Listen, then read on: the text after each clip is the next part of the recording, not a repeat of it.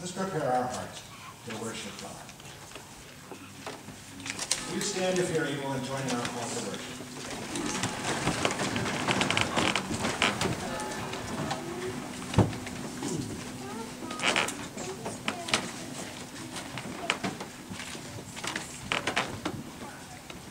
The Lord is risen. He is risen indeed. What then is our mission? We bring people to Christ. We help disciples grow. We share Christ's love. Will you remain standing if you're comfortable doing so as we sing our opening hymn, Holy, Holy, Holy, number 64 in the United Methodist Hymn Book. We'll also project our words.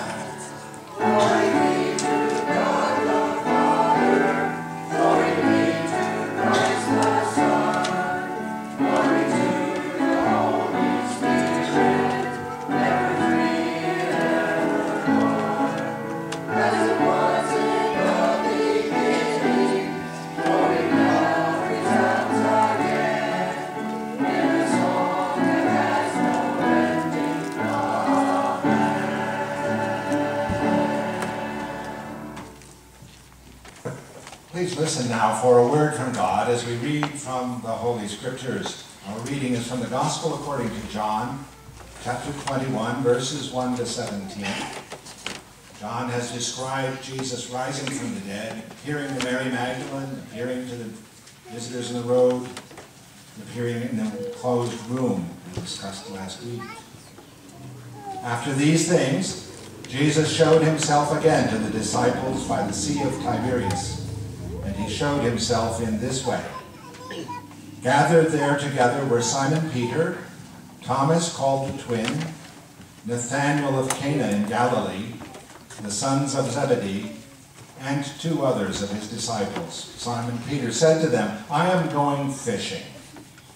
They said to him, "We will go with you." They went out and got into the boat, but that night they caught nothing.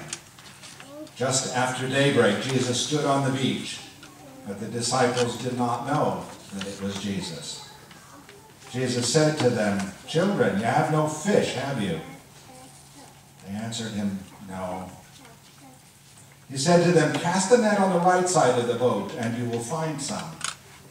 So they cast it, and now they were not able to haul it in because there were so many fish. That disciple whom Jesus loved said to Peter, "It is the Lord." And when Simon Peter heard that it was the Lord, he put on some clothes, for he was naked, and he jumped into the sea. But the other disciples came in the boat, dragging the net full of fish, for they were not far from land, only about 100 yards off. When they had gone ashore, they saw a charcoal fire there with fish on it and bread. Jesus said to them, "Bring some of the fish that you have just caught." So Simon Peter went aboard and hauled the net ashore, full of large fish, 153 of them. And though there were so many, the net was not torn.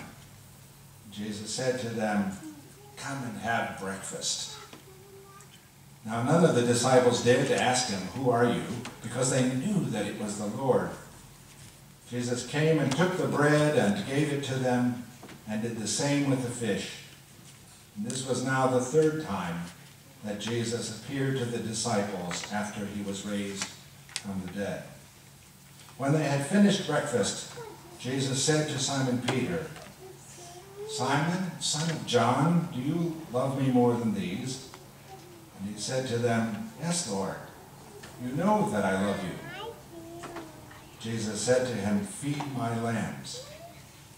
A second time he said to him, "Simon, son of John, do you love me?" He said to him, "Yes, Lord, you know that I love you." Jesus said to him, "Tend my sheep." He said to him the third time, "Simon, son of John, do you love me?" Peter felt hurt because he said to him the third time, "Do you love me?" And he said to him, "Lord, you know everything. You know that I love you." Jesus said to him, "Feed my sheep." A word from God for the people of God. Thanks be to God. Amen. Will you stand if you're comfortable doing so and join in singing "Jesus Calls Us," number 398.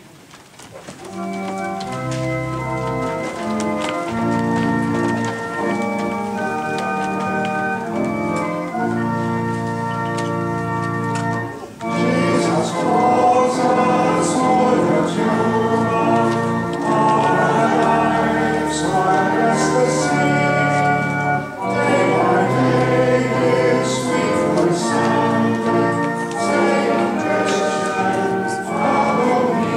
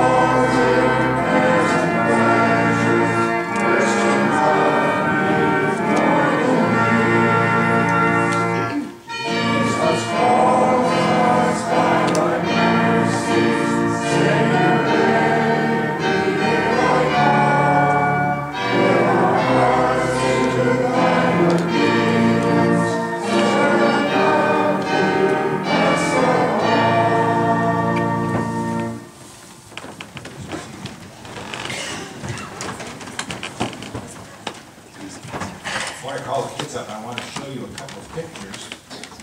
Kids can come up and go ahead and sit down. But I'll be there in a second. Fortunately, when I put them into the slide projector, they showed up sideways. I can't figure out how to make them stand up sideways.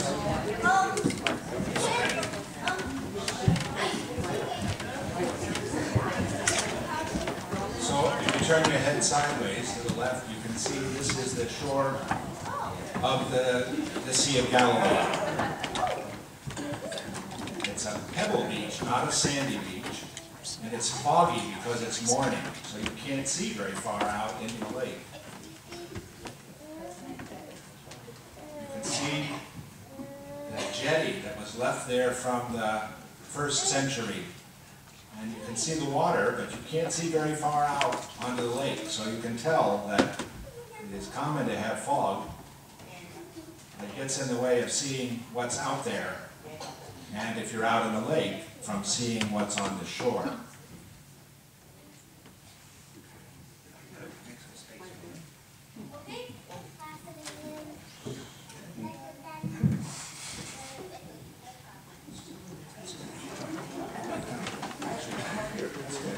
This way.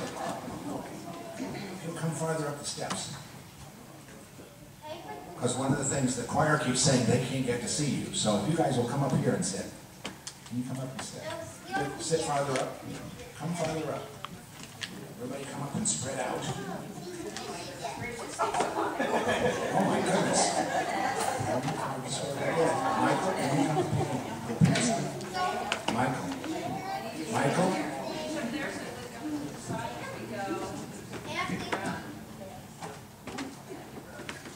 This is a crowded group. We're going to have sugar wafers, but we're also going to have another treat.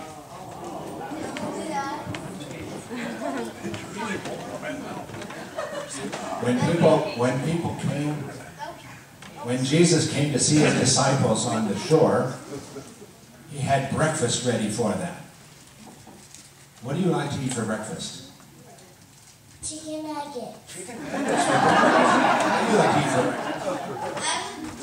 I like tacos. For breakfast? Yeah. What do you like for breakfast? Pancakes. Pancakes. What do you like for breakfast? I like noodles. Noodles, okay. What do you like for breakfast? Chocolate chip waffles. Chocolate chip waffles. Elizabeth, what do you like for breakfast?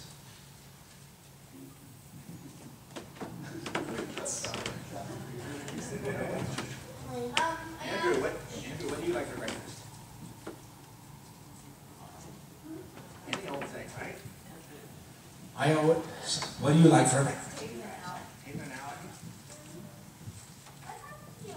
Everybody gets the same.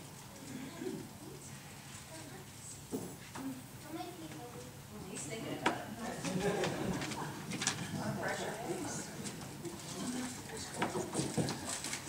One of the things I can tell.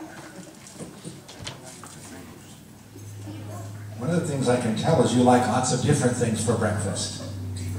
I usually eat cereal, or sometimes we eat eggs. When I was a little kid, my dad, he came to us once and said, it's going to be Mother's Day.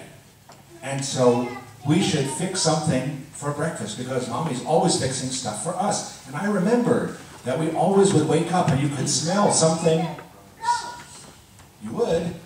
Okay, those are the best. My mommy would be cooking something and we could smell it cooking and know, oh, it's going to be a good breakfast. It was going to be something special. So we decided we would fix something special for my mom for Mother's Day. Of course, I didn't know how to cook very much.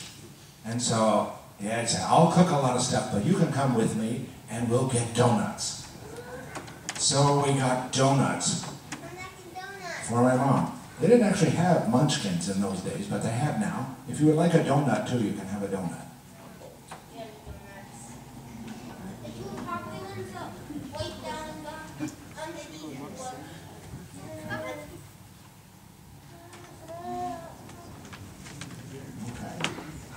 Would you like a donut?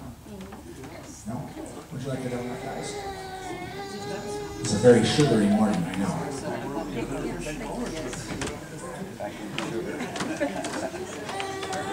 The thing that was neat was when we went and took these, into my mom, she was still asleep in bed, and we woke her up and we said, "We made breakfast for you." And she was so happy that we made breakfast for her. It wasn't important what we brought, it was the fact that we made it for her. And that's what the disciples thought when Jesus had made breakfast for them. It wasn't specifically what they ate, it was the fact that he was there and he made breakfast for them. So we can know that whatever we're going through, they had had a really hard night. They had been fishing and fishing and hadn't caught anything. They had been working and working and hadn't caught anything. And when Jesus was there, he told them that they could cast their net on the other side. That's a net that you're playing with over there. And then he made breakfast for them. So we know that even though we're having really hard times, Jesus is going ahead of us and making things for us, making things right for us. Okay, so let's pray. God, we thank you that you always go ahead of us and you always prepare the way for us. You always have breakfast waiting for us. Amen. Okay. Amen. You got your seats? Well, it's children's church today. Okay, so you can either go back to seat or you can follow. This is the cue. And have a fun time. Okay? Whichever way you want is okay.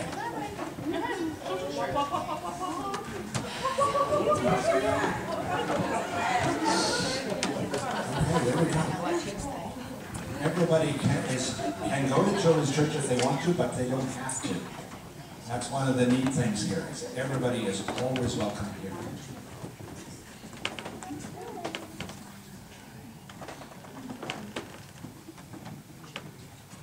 I'm going to move this picture because I think you're going to be getting dizzy.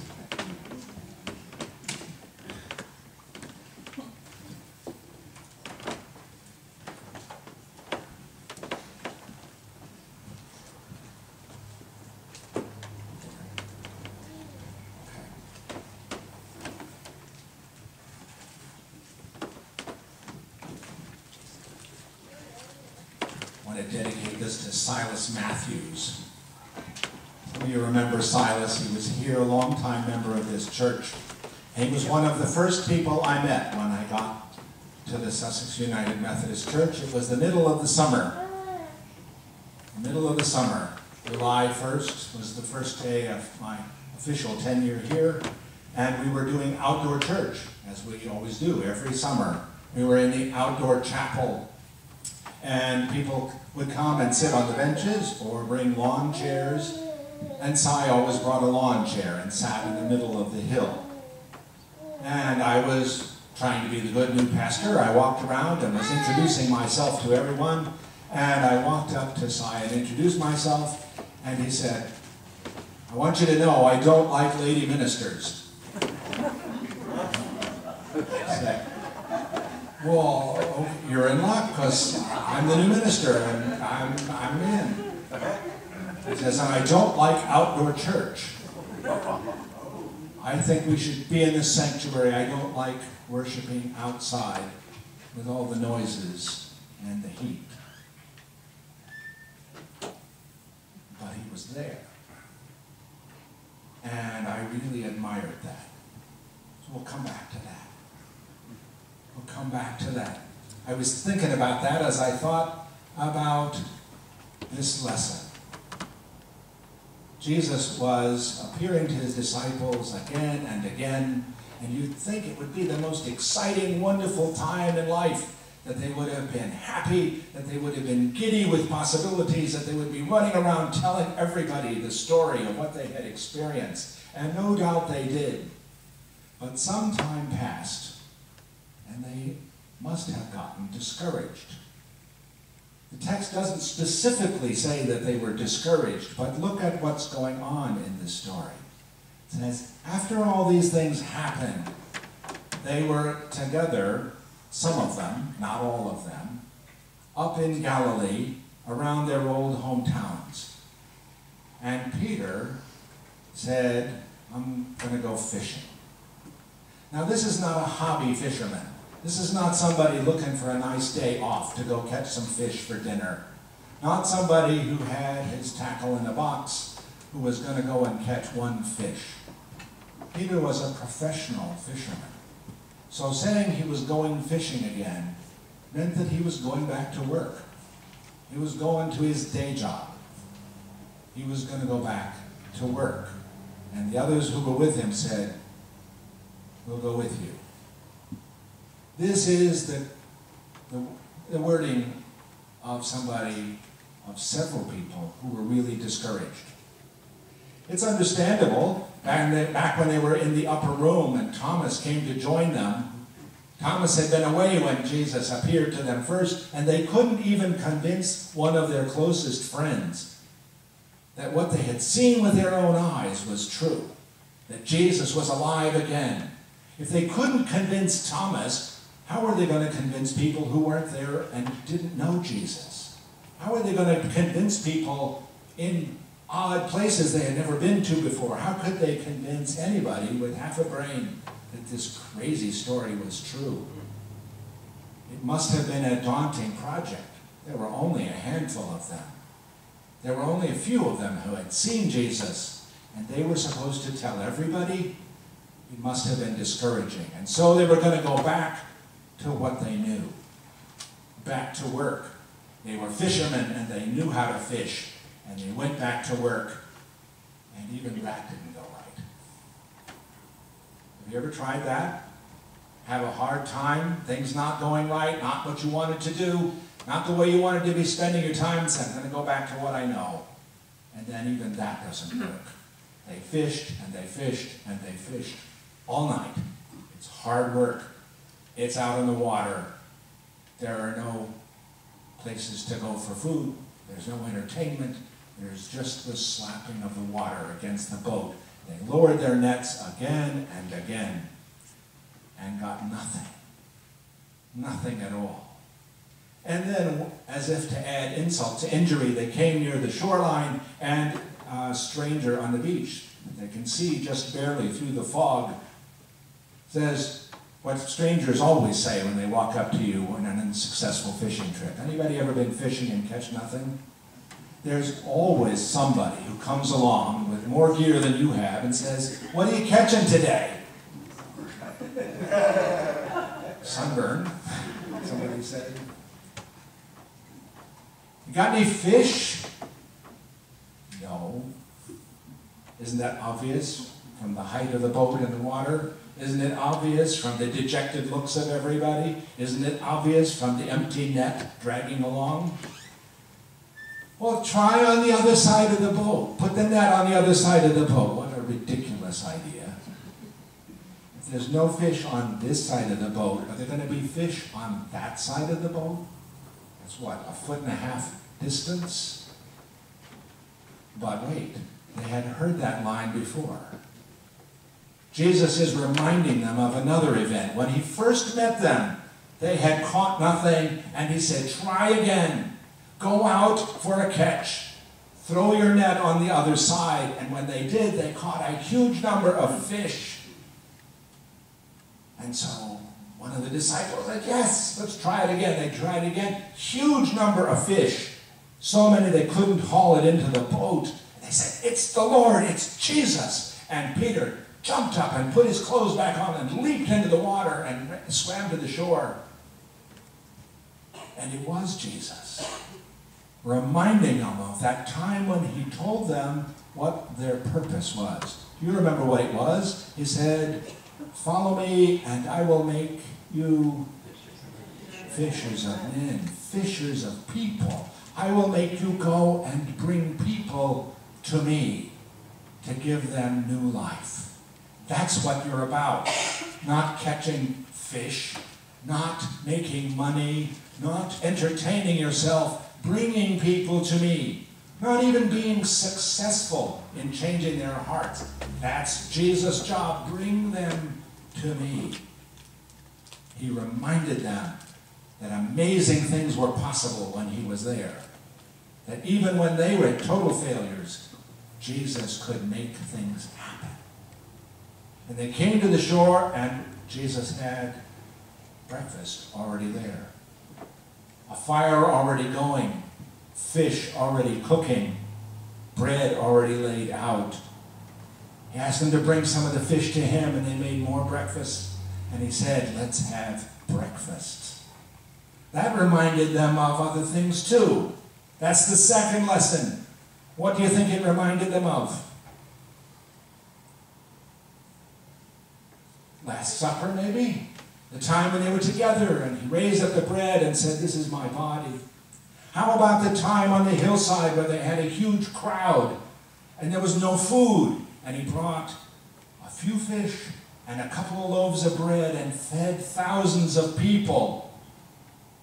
What about just all the times on the road where they had been together and they had shared food and shared stories and shared word of what was going to happen in Jesus' life and in their own? Jesus told them in the Last Supper, I'm going to go and prepare a place for you. Remember that line? I'm going to go ahead of you and prepare a place for you. And here he is acting that out. Ahead of them, preparing a place for them. Preparing breakfast for them. They could smell it cooking. They knew that what he said was true. Amazing things are possible when Jesus is there. Jesus goes ahead of us to prepare for us. Jesus can make the food of our souls available when there seems to be nothing. So they were there eating, and they were with him, and they were excited. And then there's a third lesson. Jesus reminded them of their purpose, to fish for people, right? He reminded them that he could take care of them, that he would provide what they needed. He reminded them he was going to be there ahead of them. And then he turns to Peter and says, Peter, you like me? The word he used is the word for friendship, philios. Do you like me? Peter says, you know I love you, Lord. You know I do. Says, Jesus responded, feed my lambs. Lambs? Did you have sheep with you, Lord? I don't see any sheep. Time goes by, and Jesus said, Peter, you like me? Lord, you know I do. I answered before. I love you. Tend my sheep. Tending sheep is more of a big deal than feeding lambs. There's lots of them. They're big. They're smelly. They wander all around. They're nearsighted. None of these people knows the least thing about taking care of sheep. They are professional fishers. They fish for a living. They live by the lake. The sheep are tended in the southern part of the kingdom. That's where the rocky hillsides are. These guys don't know how to take care of sheep. Jesus turned one more time to Peter and said, Peter, son of John. You know it's serious when he uses his full name. I always knew when I was a kid when my mom really was talking something serious to me. Daniel William Getford. Uh-oh. This is something serious. Simon, son of John. Do you love me? This time he used a different word. You know it. It's agape. We always think of it as a churchy word for the love of God, something special, but it has to be more than just something used in church, or it wouldn't be in the language. It's the kind of love that suggests family ties, ties between spouses, a love that won't quit, a love that is self-giving, self-sacrificing, a love that does not depend on the response. A love that just goes on and on. Close love, family love, more than friendship. Peter, do you love me? Lord, you know I love you. I've said that 3 times. I love you, I love you, I love you. You know everything. Instead of saying, yes, I heard you before, Jesus said, tend my lambs. Take care of the sheep. Now, if you listen to this literally, That doesn't make any sense. Jesus doesn't have any sheep. You can't read everything in the Bible literally. You can't read this to make any sense as a sheep tending issue. What is he talking about? People. He's talking about taking care of the people Jesus cares about. Of not only just people, but something unfamiliar. Jesus raises the issue first with the boat. Cast your net on the other side. Try something you never tried before, because the net is made to go on one side of the boat, not both. Try something totally new. But with the sheep, it's even more. Try to take care of people you know nothing about. Try to take care of people that are totally unfamiliar. Do something totally outside your comfort zone. Fishermen find tending sheep totally outside their comfort zone. And that's what we are called to do. That's why it makes so much difference what Cy Matthews said to me all those years ago. Because Cy didn't like being in a church that had women pastors. Cy didn't like being in a church that was worshiping outside instead of in the sanctuary. But he was there anyway, week after week after week, as long as he was physically able. Because he knew that the job is not to please himself, not to inspire himself, not to engage in the stuff that he enjoys and loves, but to be a fisher of people, to inspire other people by his presence, to care for other people in any way that he could. He knew that the job was to try things outside the comfort zone. And that's so important, because that's who we are as a people. People willing to try things outside our comfort zone. That's why we gather together and go on mission trips to places we haven't ever been before, to do stuff that we have never done before. That's why we put together a breakfast. We go ahead to prepare the place, just like Jesus did for us, to prepare food for a good time together for people in our community that we don't know, and we don't know whether we will like. We don't know whether they will be like us, whether they will be appreciative, or whether they will ever come back. We don't know. That's why we reach out and help people who are sick, help people who are lonely, help people who have nothing.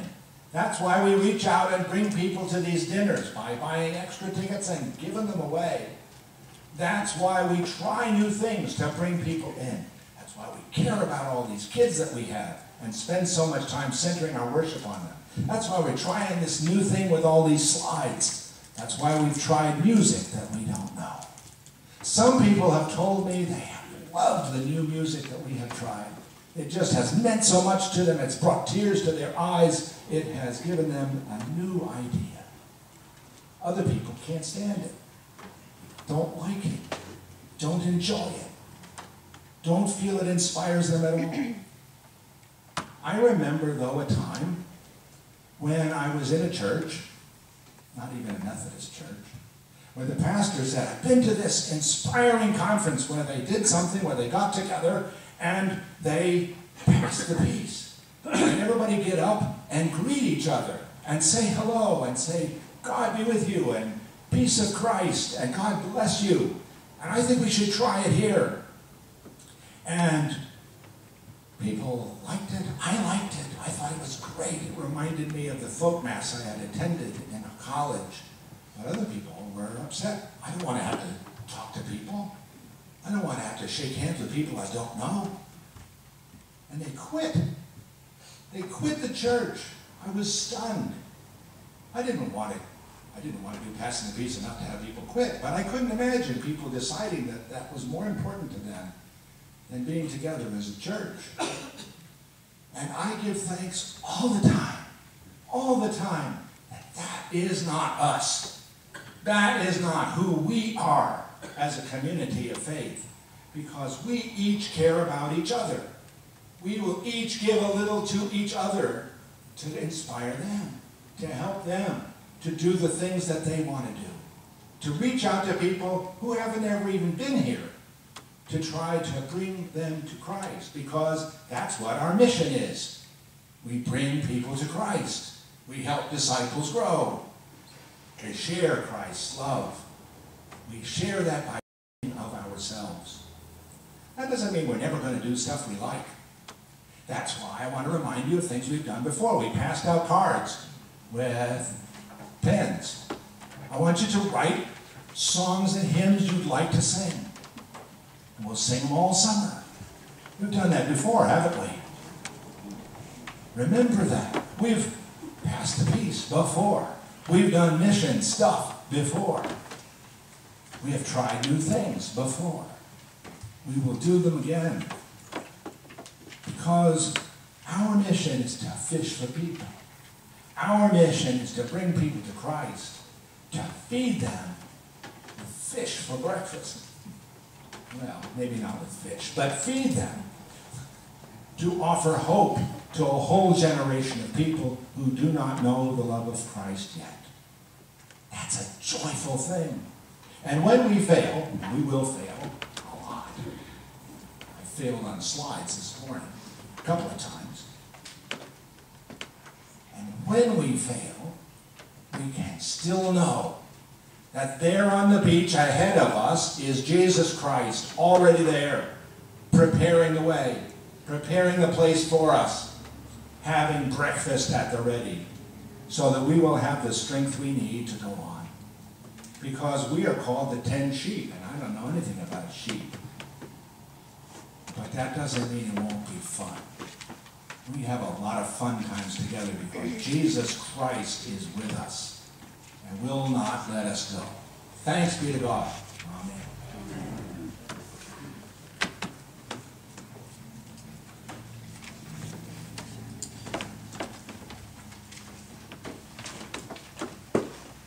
Let's join together in lifting up our prayers. We have a number of prayer requests here. We want to pray for the March of Dimes walkers who are walking this morning for premature babies and care for them. All will have a safe walk around the fairgrounds, and that they will have a successful fundraiser today. We want to offer prayers of celebration for Shanna Corson, who is celebrating the birth of a baby girl. We want to offer our prayers for Linda McGruff, who is waiting surgery for a lung issue. Let's join together in prayer. Dear God, we thank you for this day. We thank you for every day, and we offer our prayers in it. We give you thanks for calling us to you, to challenging us, to giving us hope, to being there ahead of us, preparing the way for us. We offer our prayers for Linda and for Shanna and for all the March of Dimes walkers. And we offer these other prayers that have been on our hearts, that we say either out loud or silently. For ShopRite and for the schools. For Chuck and Kim. For Alfie Evans. Continue our prayers for Tyler Christensen.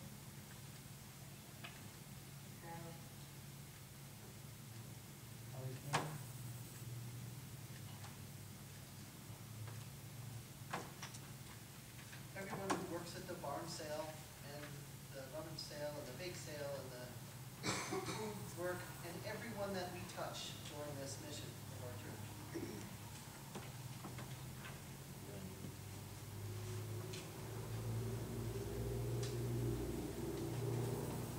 Lord, we know that you hear us when we pray, either out loud or silently. And we know that you care about us, and that is why we come before you with the confidence of children, praying the words you taught us to say when we pray in the Lord's Prayer. Our Father, who art in heaven, hallowed be thy name. Thy kingdom come, thy will be done, on earth as it is in heaven. Give us this day our daily bread, and forgive us our trespasses, as we forgive those who trespass against us. And lead us not into temptation, but deliver us from evil. For thine is the kingdom, and the power, and the glory forever. Amen. Every week we send out our community crosses. We have a note this week from Linda and Bruce. church family, Saturday night group, thank you for the community cross. It's been difficult finding our son has a recurrent thyroid cancer, but it is comforting to know that you are praying for us. We also realize that all of us have difficult times, and it is good to have a great church family to help us along the way. Love and God bless, Linda and Bruce Christensen. Community crosses are all out in service this week, but we continue our prayers. We sent the cross last night to Kim and Chuck. Kim has been having serious migraine headaches, and Chuck has further tests on his immune system coming up, so let's keep them in our prayers. That's great. Yes. Found out that Kimmy has a neurologist appointment on the 17th of May, unless somebody cancels, and then it would be a little earlier. But the neurologist does believe that they're going to do a MRI and blood work. Okay. Thank you. So please keep them in the prayer. Let's bring our gifts and our offerings at this time.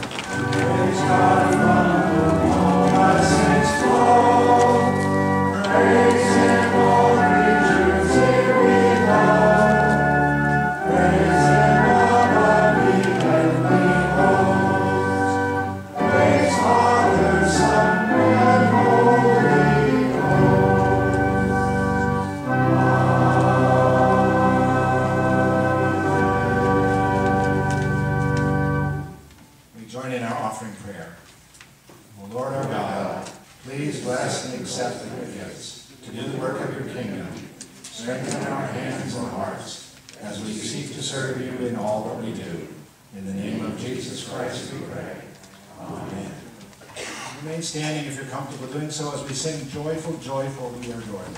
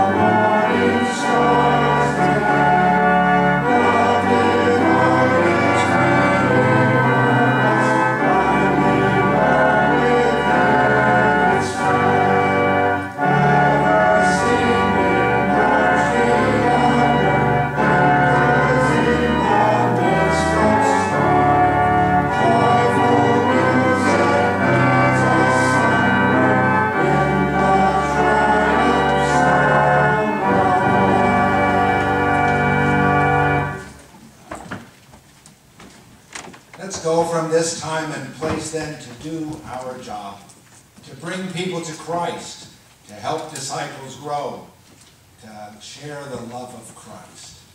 We do that without fear wherever we go, because we know that wherever we go and whatever we do and whatever happens to us, the love of God the Father, the grace and peace of our Lord and Savior Jesus Christ, and the communion and fellowship of the Holy Spirit will go with us and abide with us now and always.